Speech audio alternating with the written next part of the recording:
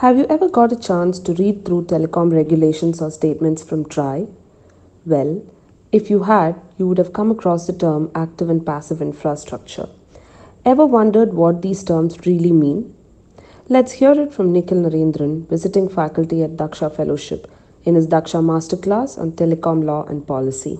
Active equipment essentially means the active components of the network, which is used for transmitting information like your antennas, your the nodes, switches, etc., are the active network, which are intelligent components of the network.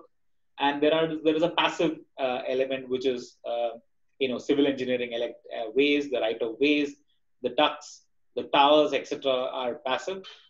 It's important to keep in mind this restriction in mind because many of the telecom regulations often talk about this, and often from a policy perspective, it's important to keep in mind this distinction because it's when you read these regulations, this difference will make a lot of sense.